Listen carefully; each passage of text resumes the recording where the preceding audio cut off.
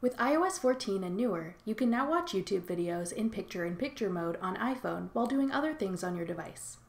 I'm Jessica from techboomers.com, and in this video, I'll be showing you how to use YouTube picture-in-picture mode on iPhone. Now let's get started. To begin, ensure your picture-in-picture setting is enabled. Open your settings and select General. Then tap Picture-in-Picture. Make sure the switch here is green, indicating that it's on. If the switch is off, simply tap it to enable. Now, open your preferred browser app. Go to the YouTube website and start watching whatever video you like. Make your video full screen. Then tap the Picture-in-Picture button in the top left corner. Your video will then play in a mini window floating on top of your screen. This way, you can continue browsing on YouTube or another website or minimize your browser entirely.